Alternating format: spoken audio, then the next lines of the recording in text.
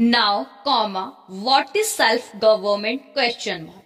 We have a parliament which is sovereign, comma, which, comma, normally speaking, comma, is elected every 5 years, stop. It is obvious that the vast majority of the measures considered and passed by parliament are in a way being considered by the 360 million people in the country, stop. If I may say so, comma, the people's representatives tend to function on the basis of a feeling of the general pulse of the people, stop.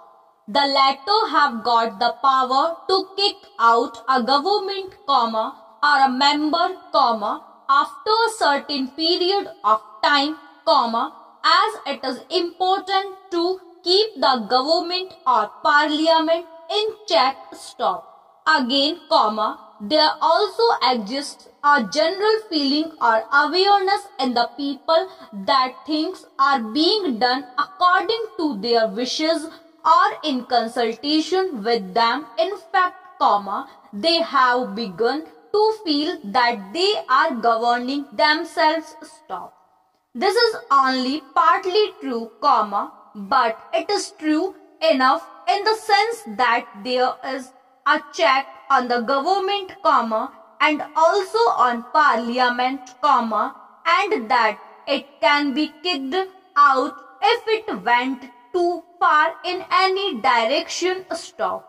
Therefore, it behaves and tries to keep in line with public opinion, stop.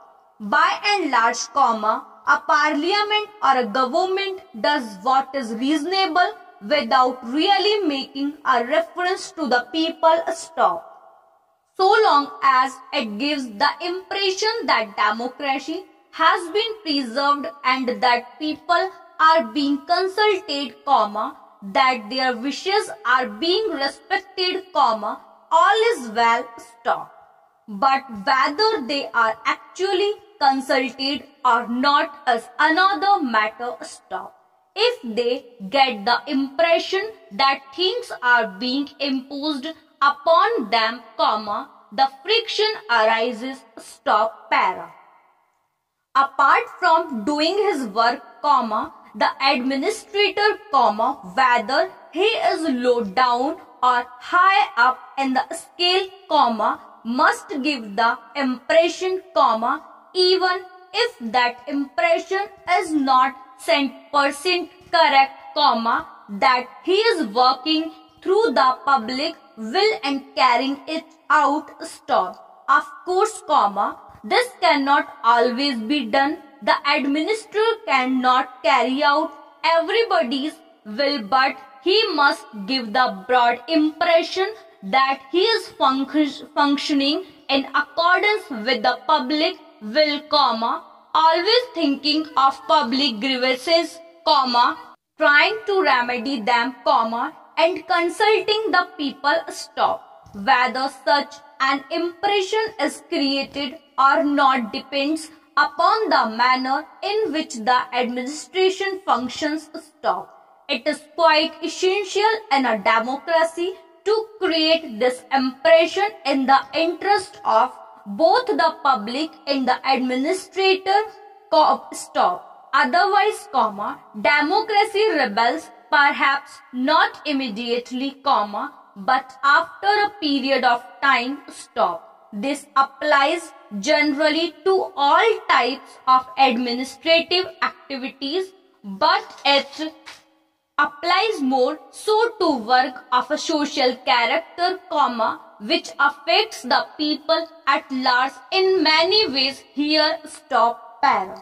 An administrator who is doing an honest man's job, comma, and knows that he is doing his utmost, comma, often does not receive the recognition that is due to him, stop.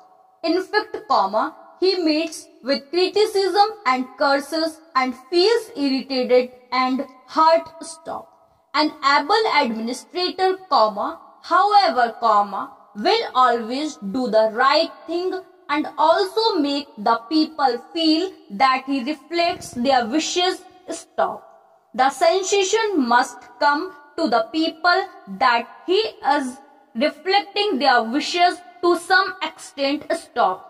When a multitude of voices is advising the administrator or criticizing him, obviously he has to make his own choice and function according to his own decision. Stop. He cannot listen to or agree with each of the hundreds and thousands of voices which advise him. Stop. But by his manner of functioning, he should make them realize that he has given due consideration to what they said and that he has been courteous not only to them but to their thinking. Stop. That way, by and large, he will be able to satisfy each of them to some extent. Stop. Para. In administration, as in most things in life, it is not only what one does, but the manner of doing it that counts. Stop. It is exceedingly important in dealings with large masses of human beings, as in a democracy. Stop. I should like to stress this especially, because it is of the highest importance as much for the administrator as for the politician. Stop. The politician realizes this in the normal course, because he would have to go if he did not realize it quickly enough. Stop. The administrator, however, can continue much longer without realizing if fully, but there will be ill feeling against him and he will not be able to do his work adequately because most of it now involves the active cooperation of masses of people. Stop.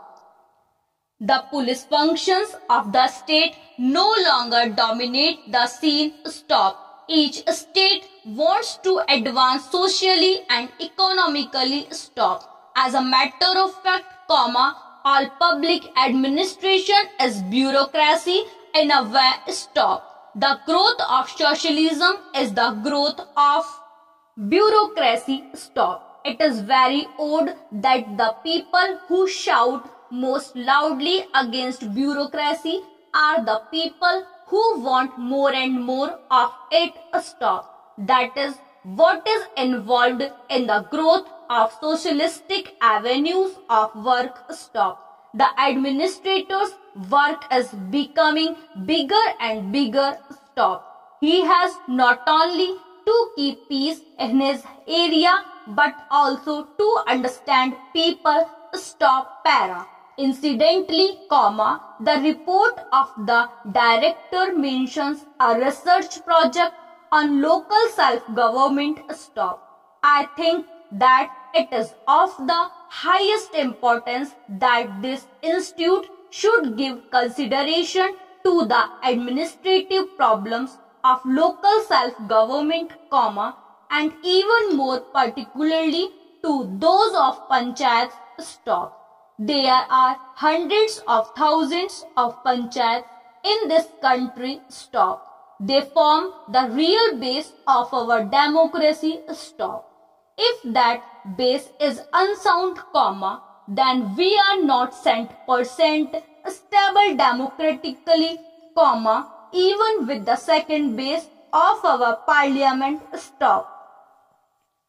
We are told that panchayats have not succeeded because there are disputes, there are parties, there is corruption and all that. Stop.